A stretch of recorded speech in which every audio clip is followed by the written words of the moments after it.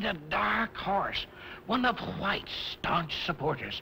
Some hometown pride. If he only carries his own county, he'll split the White vote wide open, and we'll win hands down. Great idea. Who will it be?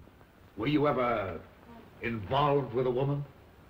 Well, never in any wrong way. But I'm very fond of the fair sex, Mr. Blake. Yeah, we'll suppress it till after this campaign is over. I'll stay put, darling. I'll hang on like a porous plaster. I know you too well, darling. Oh, I'm just going to keep chasing you, eh? I hope so. I love it. No, that's not exactly the facts, Mr. Blake. No, what's wrong with it? Well, I have an aunt upstate who owns a big farm. No. Aunt Fanny. Don't worry about Aunt Fanny. We'll keep her in the background.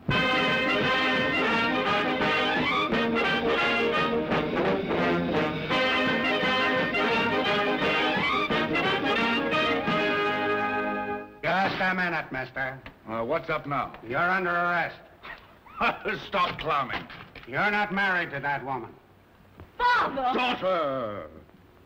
I thought I told you not to come here anymore. I know, darling, but I couldn't stand seeing you unhappy. You fool. Oh, that tickles.